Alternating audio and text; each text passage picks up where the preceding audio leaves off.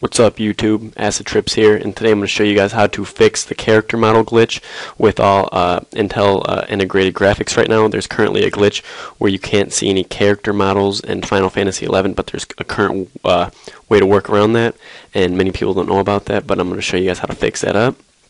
Alright, we're going to want to go to Control Panel, and then once you're here, you're going to want to go to View by Category, and then go to Large Icons. Then you're going to want to click Device Manager.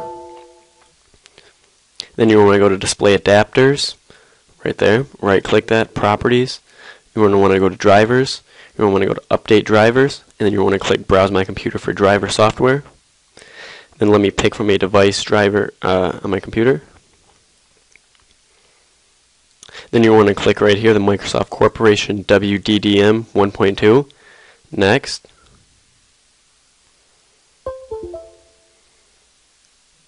And there you go. And when you log back into Final Fantasy, you'll be able to see your character models. Thank you. Please subscribe.